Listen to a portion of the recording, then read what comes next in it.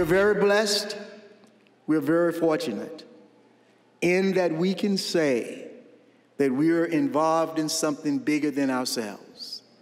Yes, I work in the world of business with companies around the world, but more importantly, every business that I go to, every lecture that I give, every book that I write, every hand that I shake, I am steadily reminded when I didn't know where the world would end or what I would do or who I would become, there was a God who knew the plans for me.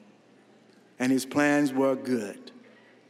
And today I can say for all of you, for your family, for your friends, and the children not yet born, that God knows the plans for all of you, and his plans are good.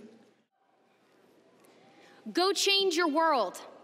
At the close of each chapel, the class of 2018 heard President Wilson issue this challenge: we were listening. This exhortation is our calling. President Wilson, trustees, faculty, staff, distinguished guests, parents, family, and friends, today we accept the call to change the world for God's glory.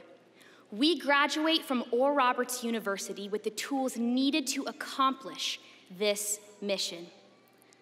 Diverse in age, accents, passions, and cultures, baby boomers to Generation Z, we all share one defining quality. We're graduating from the most outstanding university on earth.